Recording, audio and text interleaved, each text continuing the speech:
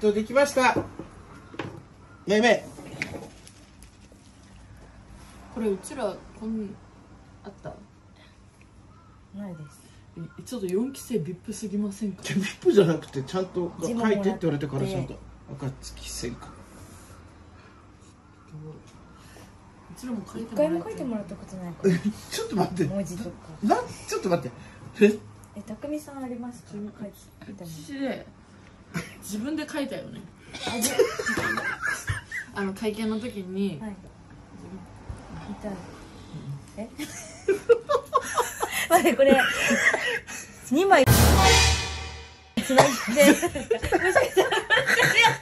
半紙ではなく普通の A4 用紙を後ろ養生テープで。で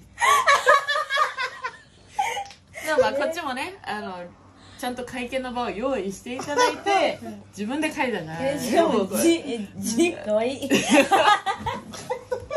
ょっと並べたらいいんじゃないですか一回。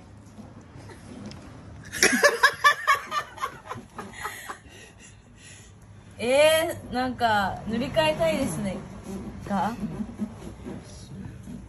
もう固まっちゃった。何がいいの？リングネーム。リングネーム？欲しいです。ストライク？さっきもストライクは自覚が悪いんですよね。さっき聞こえてたんですけど。ラッキーストライク。かっこいいのがいいな。ラッキー盗塁。ねえ、なんで野球縛りなんですか？じゃあなんかいいのはないですか？バントミオ。やあ、アリコ？バント？バント。アント、アリンコ。ちっちゃくてもすっげえ動くじゃん。働き者。でも一人じゃ何もできないやつですよね。何がいいから。いやまあ9年8年桃のみよでやってきたので。桃のみよってめっちゃ芸名っぽいですよね。そうだからそれでいいと思うんだけどな、桃のみよ。じゃあ桃のみよでお願いします。はい。15000円になります。はいで書いていただけるんですか？言うもんだ。ちょっと待ってくださいな。自分書くよちゃんと。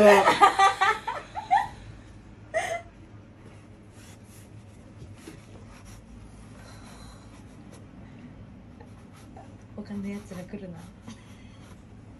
他の人たち来ないでほしい。隠さないといけない。隠さない。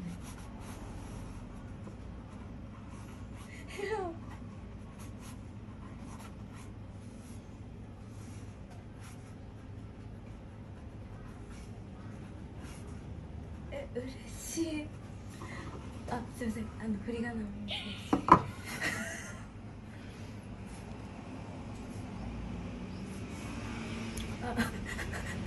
やったな。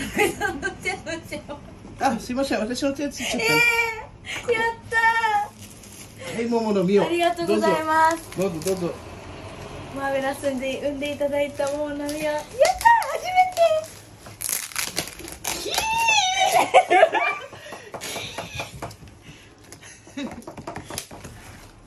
それなんで自分で向いてんだよ。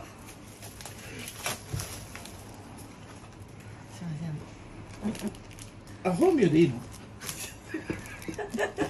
お願いします。35000円になります。厳しいね。確かにね。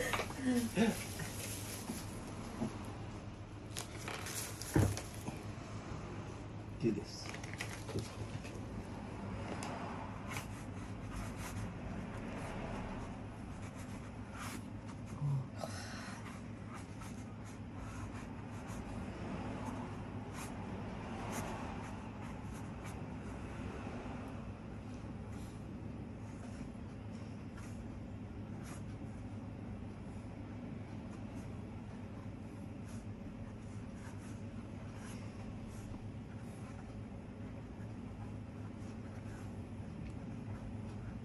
はい、ありがとうございます。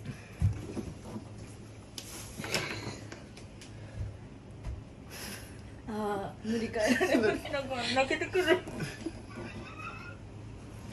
かったです。あんなへんてこな2枚髪つなげたけどね。ちゃんとうちの指紋がついてる。ここの指紋がついてる。ちょっと隠しとこうマジで。はい、他の人が来て持ってなったらこれも隠した方がいい。でもこれ自体ね。ジョナで一生懸命やってきてよかったです。そうだね。でもさ、こうやって隠そうとしてるとこ嫌な先輩だったね。キーキーキーキー言ってねだって隠そうとするところ。まだデビューしてない子に嫉妬して。いいじゃないですか。ちょっと隠しました本当に。そんな隠してる。